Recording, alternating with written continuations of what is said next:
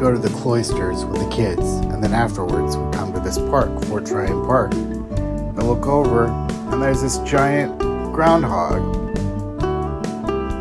just cruising around. He's super friendly. He's just grabbing food everywhere he can. So I just kind of follow him around. There he is.